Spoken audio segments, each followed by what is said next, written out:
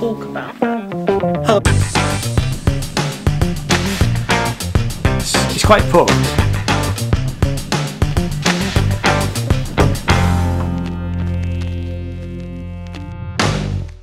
Hello, my name is Ian. This channel is all about music and art, and this is where we talk about music and art. And in this series of videos, we've been looking at what's been happening regarding music streaming in the UK. The UK government's Digital Culture, Media and Sports Committee have been looking into the ways that the streaming platforms and other large record companies manage payments to songwriters, musicians and performers. And on the 15th of October 2020, UK Parliament published a news article stating that the Digital Culture, Media and Sports Committee were going to inquire into the impact of the streaming on the future of the music industry. The article stated that the inquiry would consider whether the government should take action to protect the industry from piracy in the wake of steps taken by the EU on copyright and intellectual property rights. Now, I knew that there were some high-profile musicians and music industry types who were giving evidence to the committee. And the first of these meetings was on the 24th of November 2020, with another meeting on the 8th of December. And now these were long meetings lasting over 3 hours.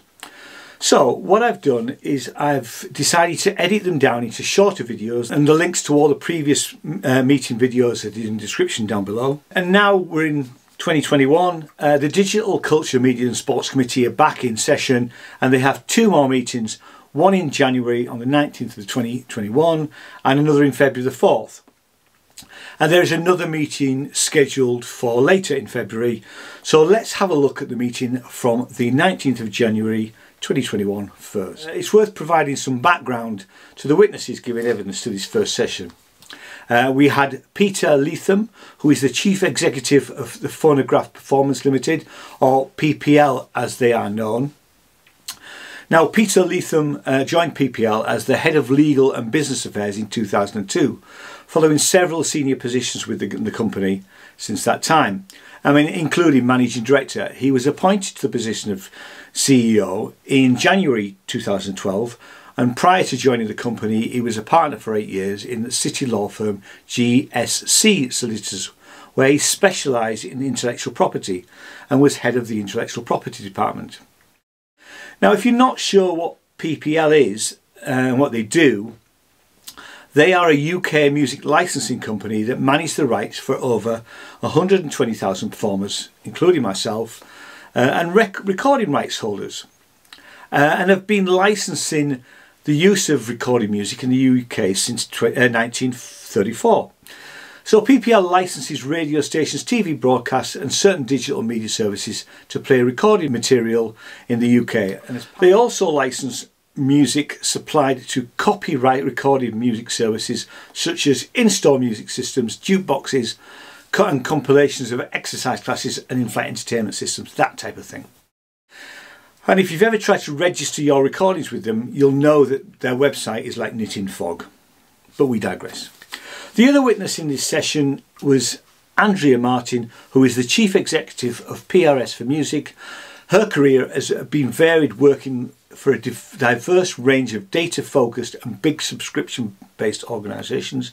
She has been President and CEO of 3 international businesses with the Reader's Digest Association, a multimedia brand entertainment company, and the Managing Director of Data Services for the Royal Mail in the UK. And I believe she was also present for ADT in Canada. And if you're not sure what PRS for Music do, it's a British music copyright collective. And it undertakes to collect rights management and music works on behalf of its 140,000 members, of which I am one of them, and it was formed in 1997. PRS represents songwriters, composers and music publishers performing rights and collects royalties on their behalf whenever the music is played or performed publicly. Now, I've been a member of PRS for over 20 years and I'm very critical of how the organisation is run, but really that is a discussion for another day and not why we're here.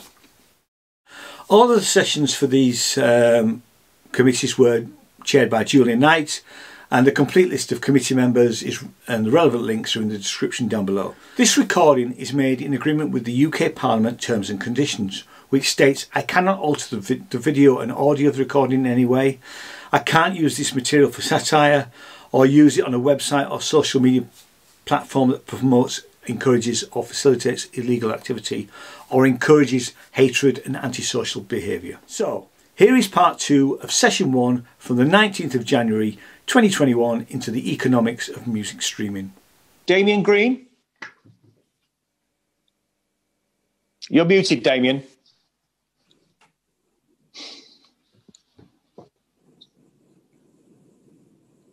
Damien Green, you're still muted. There you go. Thought by now we'd have all got used to this, so apologies. Morning, both of you. Andrea, your submission says that the music market is characterised by a lack of meaningful competition, which is chilling growth and innovation. That's quite a strong statement. Would you like to expand on it? What form does this take? What effect does it have? Well, I think it's twofold. It goes back to Article 17, but it also goes, if you Google or you go on to a browser and you Google free music, there's so many platforms that offer free musics that are not licensed. So there's this concept that, music is free and it's that there will be free music available and that people don't have to pay for it. And, these are issues that needs to be fixed for the online market to make sure that we get as much money for the creators as possible. That's one thing. That's a sort of attitude of mind, that music is free. But it's specifically the point about competition that seems to me may well lie at the root of this. If you had a competitive market, then the money would flow through. There would be competition, would force money through to artists, songwriters, and so on. Whose concerns obviously we share. Is it the fact that you've got a small number of big players who have many stakes in streaming services and so on? And it feels on the surface like a sort of classic definition of an oligopoly. Is that what you're getting at? Do you think it's that bad? Well, are you referring to? The big music companies? I mean, the people who are coming up next. The record labels on that. Just want to clarify. Right. Yeah. Yes. I think one of the things, and that's why I would have loved to do an introduction.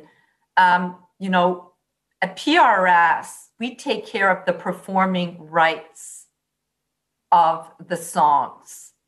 We don't overlook, like Peter, PPL overlooks at the performing and the sound recording of the songs. So to really, this is not an issue for PRS. We focus on making sure that the copyright framework is what we have and what we make sure that are the rights that we take care of, which is the performing rights, is taken care of for our members. Okay, well, maybe I should put that question to Peter instead. Do you worry that you're trying to deal with effectively an oligopoly? I think there's plenty of competition in the market. I think one of the big problems you have is that the market peaked back in 2001 for recorded music. We then had Napster come along and all the years of piracy. So the overall music industry suffered quite a lot of decline until 2014. Now, since then, fortunately, got a better handle on piracy. At the same time as we had a sort of LimeWire, Kazaa had to be shut down, the Pirate Bay, all these different things had to be shut down. And then we've got a number of viable, very popular streaming services that have come along. So from 2014, the market has grown up until the most recent declared numbers in 2019. But the market back in 2001 was $23 billion US dollars. And as of 2019, it was back to $20 billion. But that means that on a like-for-like basis of some real money terms, that 2001 $23 billion is worth $33 billion. So you can see even now, we're only back to 2/3 of the value of the market. And so what you have is you've got lots and lots of activity, lots of streaming taking place. The value of the market is that much less.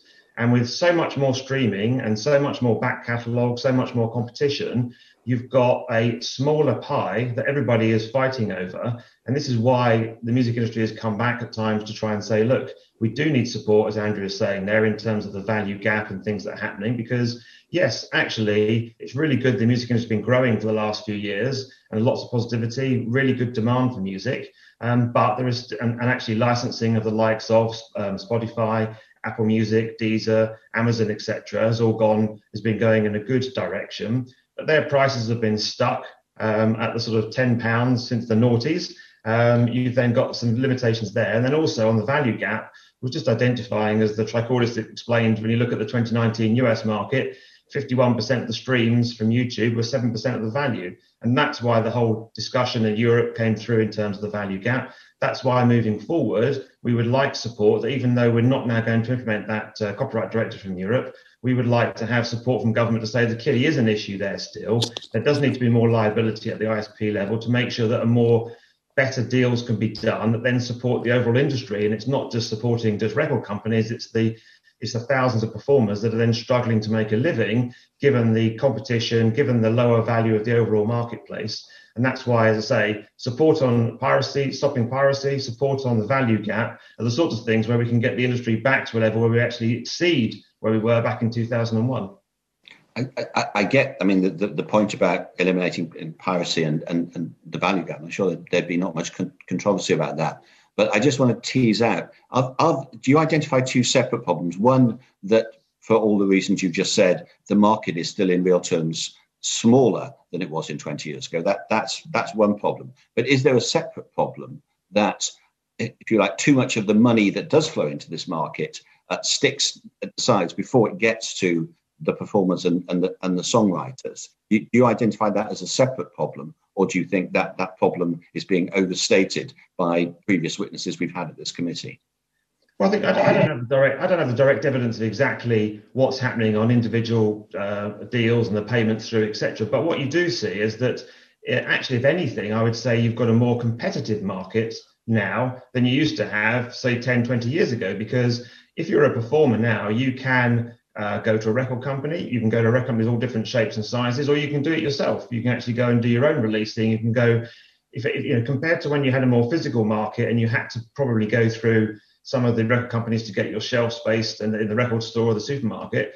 So there is plenty of competition there, and there is a very broad market there, which you've got legal advisors, accountancy, managers to try and advise you on the right route to take. So overall, I think there is in the marketplace and the flexibility to do what you want to do in the digital space, the options are there. What you're faced with is that, as I say, you're faced with an overall market which is less than 2/3 of what it was 20 years ago. And then you're also faced with massive competition, because you've got, if you look at in 2019, two of the best-selling albums were, Queen Bohemian Rhapsody, based on the film, and Abbey Road by the Beatles, its 50-year anniversary. So you've got this massive, so as well as trying to break a new artist and try and get your own streaming going, you've got sort of the last 50 years of the music industry you've got to compete with in terms of trying to get yourself, your streaming, your activity. So generally speaking, it's hard, but ultimately you have got a lot of people. You've got some of the most talented people in our society as performers, etc., are struggling to make a living, because the overall economics of trying to make it all add up for the size of the market and how things operate is hard. Well, in a sense, that's even more bleak than the message we've had from the performers. They all said, if you can change the rules a bit and discuss all the details we've been discussing, and they could then have a chance of making a living. From what you're saying is, it's just tough. It's going to be a really tough industry to break into. So, I'm not trying to be bleak. I'm not trying to say it in a way. Actually, I think that when you look at the years of growth that we've had, 2014 to 2020, music is as popular as ever. It's incredibly important to people's identity, to the culture, young culture, etc. So music is brilliant. It's not as if it's like Kodak film that just completely, there was no demand for it anymore. I had to shut down. Music is very, very popular, which is good. And the demand and the increase is there, which is good. And the service is developing, which is all good. All I'm just trying to identify is that we shouldn't forget, though, that the current size of the industry and the current, demands and competition makes it quite hard. But with the right level of support and the way that things are going, then you can continue to, if the value was back as it was back in 2001, there is absolutely no reason why you can't generate that value again. But as I say, record companies and performers need a bit of support along the way to make sure you've got the right level of copyright protection, to make sure you can shut down sites like Pirate Bay, or you can actually then have a value gap and make sure that some of the value of music that's been distributed around is make sure it finds its way back to performers who are basically and songwriters that are the original creators of the music. So I'm not trying to be bleak. I think there's very good. I think there's brilliant prospects for music going forward. And I think if you look at the UK coming out and having gone to forge its own way in the world now, if you look at the UK, 1 in every 10 streams last year was from a UK artist. So you've got a massive export potential. You've got, we're very, very good at music in the UK. Absolutely, we should be going, what are some of the things that are going to help us go out and negotiate new trade deals and take Britain forward in this new world? And you would look at music as being something that's respected around the world. It's massively in demand, and we should be trying to support it to carry on doing that. Okay, thank you. Oh, sorry, Andrea, do you want us to come back? Yeah, just to support what Peter's saying, I think there's really 3 things that we need to see. We have to make sure that everybody who has on their servers or provide to our consumers that the music is licensed. That absolutely needs to happen. And these unlicensed platforms that I talk about, have to be stopped, because then there's the concept with consumers that music is free. And that does not help, okay? And then I think there's the piracy, the all around the stream ripping, which is a service that allows users to have unaltered copy of music that is and doesn't have to pay to the creators, does not help. So, there's a couple of things that could be implemented to protect the value and making sure that our members, the songwriters, composers, and publishers are paid. And like I said, I talked about data too. Absolutely. Okay, thank you. Back to you, Julian. Thank you, Damien. Just following up just into Peter, into your answer to Damien. First of all, would you be able to share the analysis you just cited about market size, especially in terms of spend per head on music, on a like-for-like basis opposed to global total revenue with the committee at a later date? Is that okay? Yeah, we can put some data together for you. Yeah, very happy to do that. Thank you. Yeah, thank you.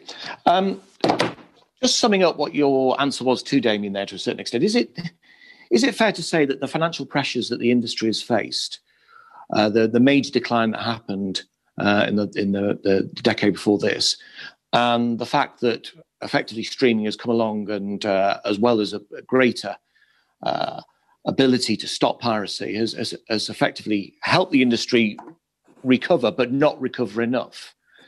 And therefore the industry is falling back on slightly archaic means by which to ensure that their bottom line isn't affected. I'm thinking things like breakages. I'm thinking things, for example, such as the very, very sort of opaque contracts that seem to be abound within the industry itself.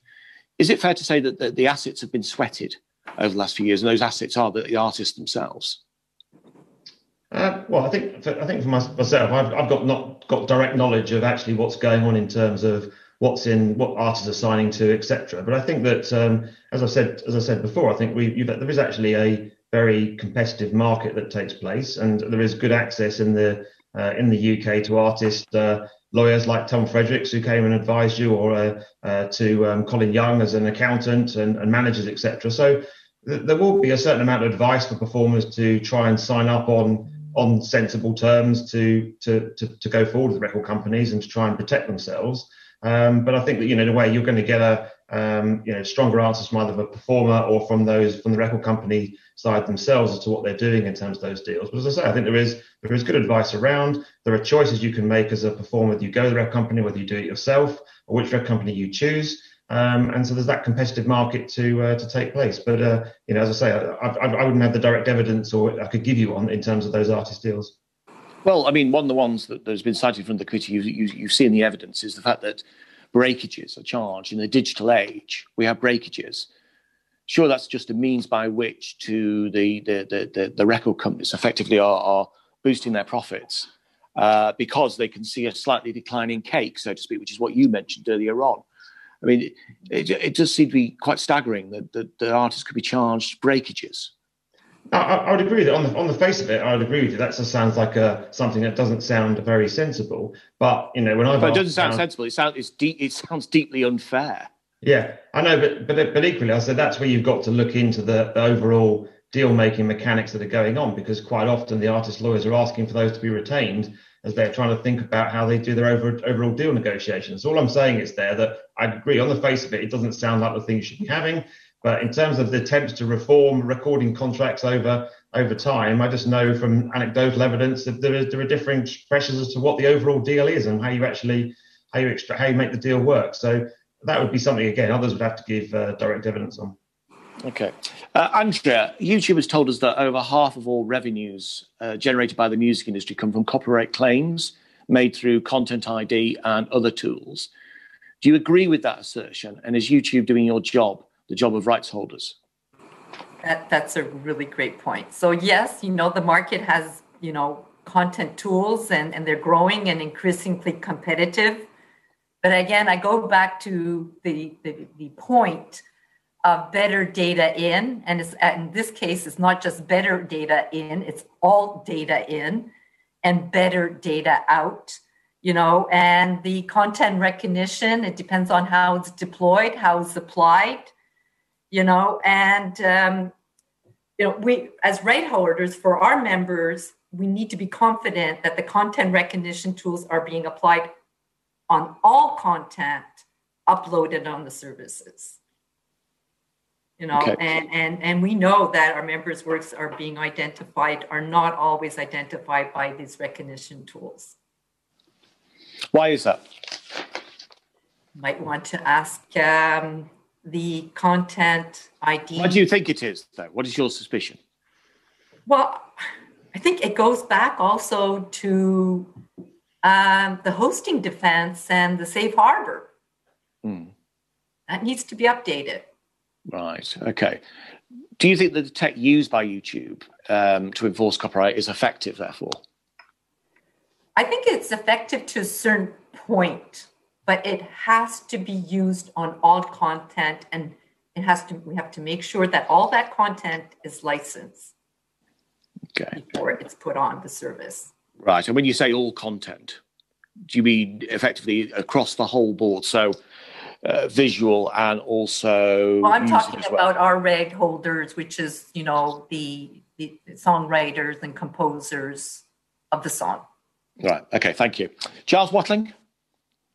Yes, thank you, Chair. Something that occurred to me is I'm interested in the conversations you're having with the big three. I mean, listening to some of the artists that have been before this committee, I get the impression that sometimes they feel like they're shouting into a void and not being heard.